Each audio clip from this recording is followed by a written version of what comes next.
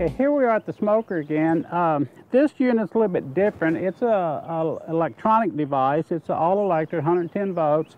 But on top here it has a control panel. It has an on-off switch, a temperature set switch, and a time set switch.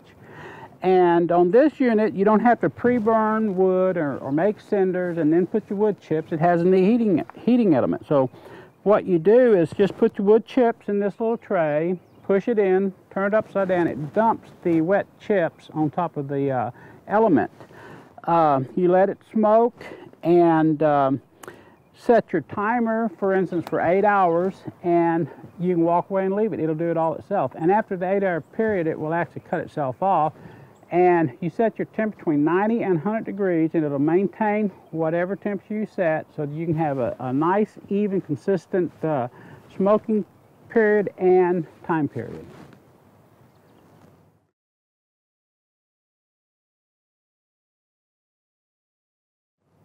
We're ready to put the trays of meat inside the smoker now.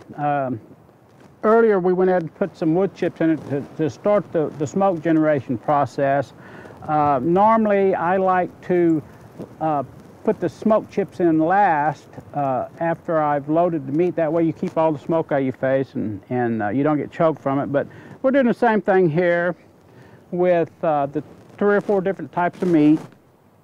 The chicken, the turkey, the salmon. We're going to slide this tray in here. And for the first 20 or 30 minutes, we're going to smoke it with the damper closed. That way we get a lot of smoke on the meat. Again, this is cold smoking. We do want to be between 90 and 100 degrees. And so after about 30 minutes, we'll open this damper to circulate more smoke. And then we'll reset our temperature to between 95 and 100 degrees. And then we'll set our timer for about 8 hours, and after that time period it will automatically shut off, and we'll have a good homemade quality jerky. Okay, what we're going to do now is we're going to take the soaked wood chips that we soaked earlier, and we want to put them in this wood tray compartment here. Now on the heat selector here, I've actually got the temperature a little higher because I want to when it drops it down in the tray, I want it to start smoking within just a couple of minutes. So once we get the unit smoking, then what we're going to do, we're going to reset the temperature down to about 90 to 100 degrees so we can start the actual smoking process without you know, having a high heat temperature inside the box. So we'll put a few of these chips inside this container. And it doesn't take a whole lot because you can feed it several times. You slide it in there and give a little turn. That dumps it into the burner tray.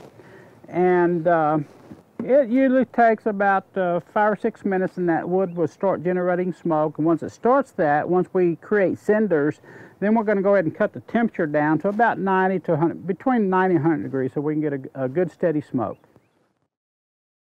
Okay, we're back at the smoker now. It's been about 8 hours. We set the timer, it's shut off. Now we still have a little smoke coming out, but that's normal. Now this unit here is a fire-fed unit, so you're going to have to use smoke on your products in this unit. This unit here, because it's electric, we can actually use liquid smoke in our marinating process. And then when you put your racks of meat in here, you can actually eliminate the process of putting the wood chips in and just set your temperature between 90 and 100 degrees for about 8 hours, and your finished product's still going to be a real good smoke flavored product. But anyway, we're going to open this up, and these racks are hot, so we'll use a rag to pull it out, and here's our finished product. Again, we have the fish, the salmon, the turkey jerky, the chicken jerky, and the beef.